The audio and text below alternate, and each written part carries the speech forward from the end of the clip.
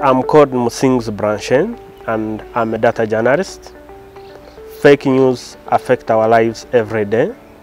We have been with a pandemic for more than a year, and when you meet a person who really doesn't believe that this pandemic exists because that person consumes fake news, that's a danger to ourselves and our society in combating fake news.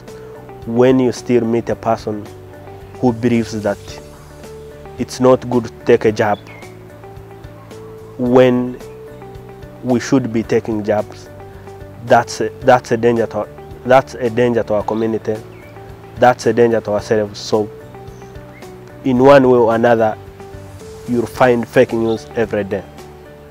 A few days ago, I was doing a story about how Fred Rumbuye emerged to be the Fred Rumbuye that he is.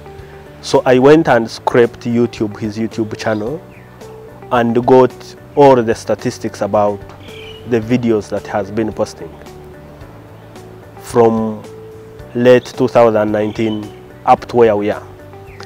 And by looking at the statistics, listening to what he says, which is utter and outrageous fake news, and you find that 30,000 people are viewing that video. And you find hundreds of comments saying, "Thank you, you are giving us the most accurate information," when it's blatant fake news that doesn't need any kind of analysis or fact-checking to understand that it's fake news. That's very dangerous, and it's very bad to our community. It's very bad to our society. It's good to criticize our government, and there are thousands and thousands of facts that you can wake up and every day put together and critique this government, and people appreciate you without venturing in fake news. You see, when you watch a fake clip of 10 minutes that talks about the pandemic, that talks about getting the jab, and after that you are going to listen to a news bulletin where government or the Ministry of Health is saying, you got to take the jab, you got to protect yourself to have a mask, you got to test yourself. So at the back of your mind, you already have that fake news. So you weigh objective news against fake news. And that's how some people end up discarding what is facts, what's objective news, what's the truth, and embrace fake news, because that person has a lot of false information at the back of his mind, and he or she is trying to weigh it against the objective truth. In many times, people end up siding with the false or fake information instead of embracing the objective truth.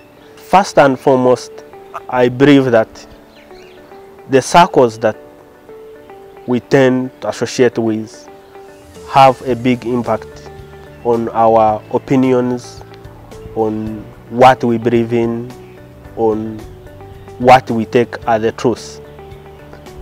If you associate with a community that likes trading in false information, that will have an impact on what you take as false or objective news.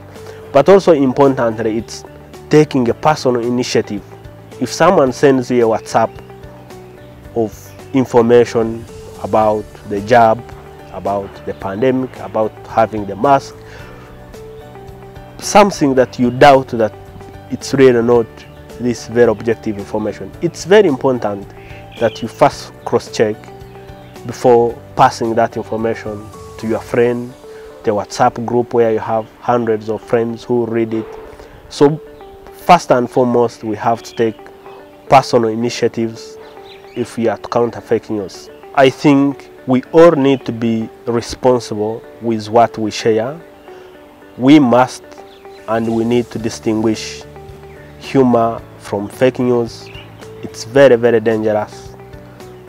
As you mix humor with fake news, people will be thinking that they are transmitting humor from one group to another.